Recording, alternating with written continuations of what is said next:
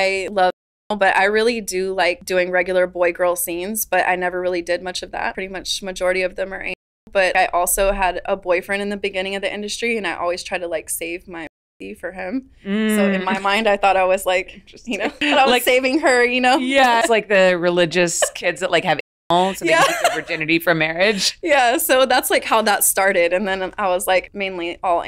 Was dating hard for you? Yes, it still is. You know, it's something I feel like that we in this industry you have to give up something, and it makes it very hard. I'm not going to say it's like impossible, but it just makes it a little harder. What is some of the challenges that you face? Like what are the things that come up the most for you? I guess just attracting really the right person. I feel like it can attract just the wrong type of person, but also too just like trust and just having somebody understand. It's going to be very rare to find somebody that truly understands that this is work and nothing more, nothing less. Like that you can come home and you can be normal. I'm such like, when I'm in a relationship, like it's like a double life, you know?